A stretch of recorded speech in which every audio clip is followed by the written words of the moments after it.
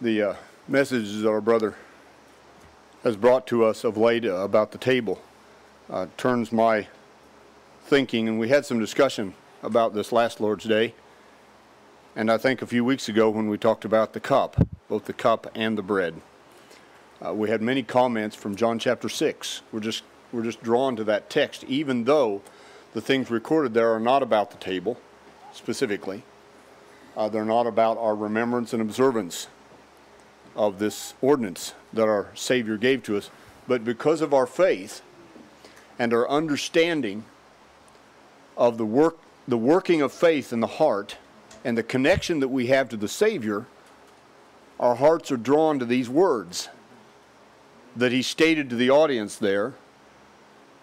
This is a year before his execution, 2 years into his ministry, many signs and wonders, much teaching, much clarification of misunderstandings or attempted clarification, if they were willing to receive it. Many were not willing to receive what he said.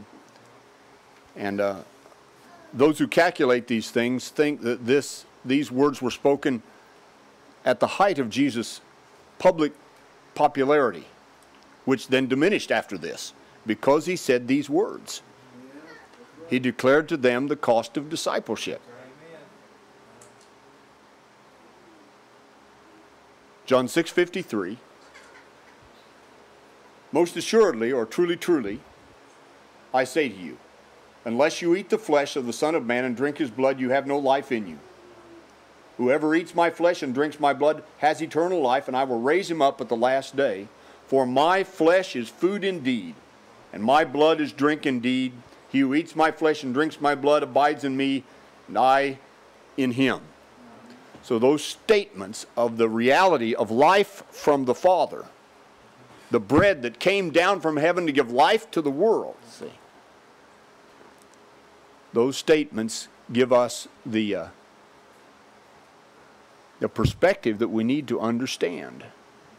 This drawing near. We've spoken about that many times, our brothers, in his message this evening. Drawing near.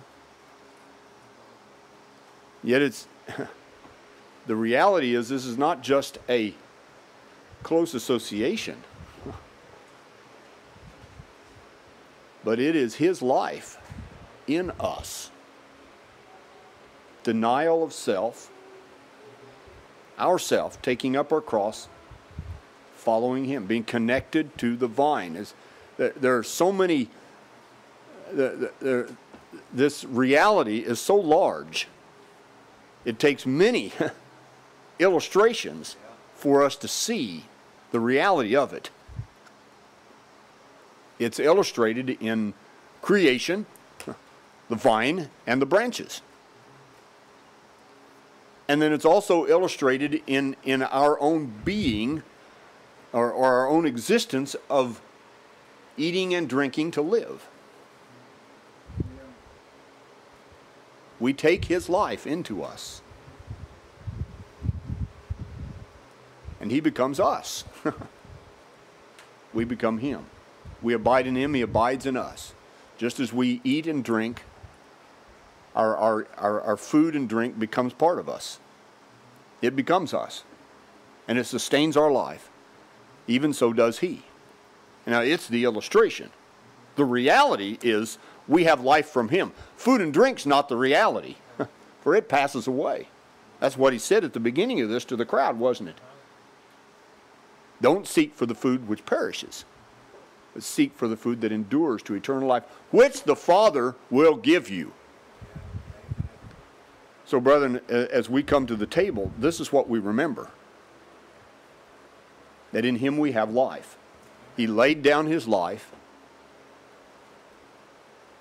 that we may have life.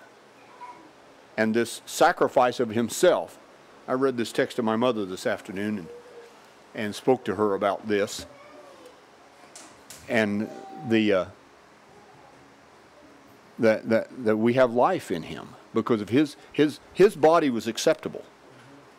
Having lived in the earth for 33 years without spot or blemish, without compromise, without turning away from the Father, then the time came, his body was prepared and ready to be offered to him.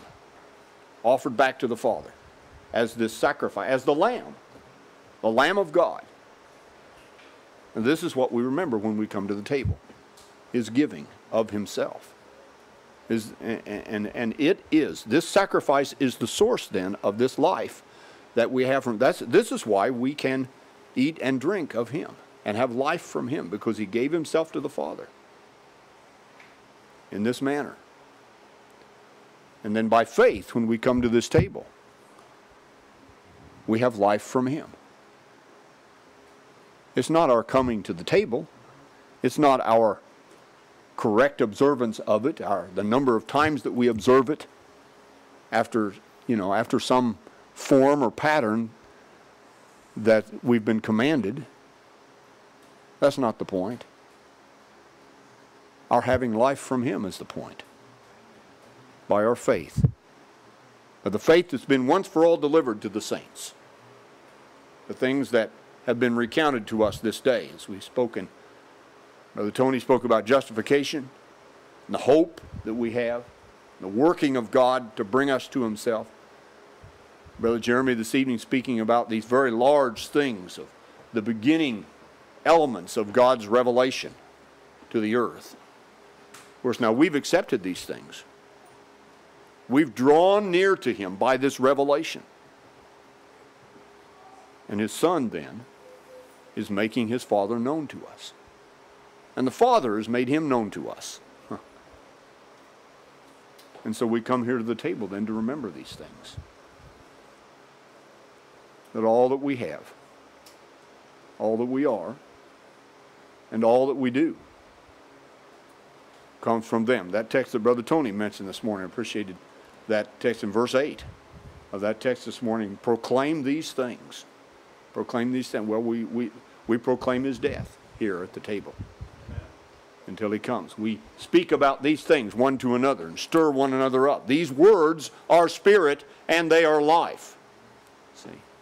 So we come to the table then remembering these things and honoring the Son and blessing the Father by our remembrance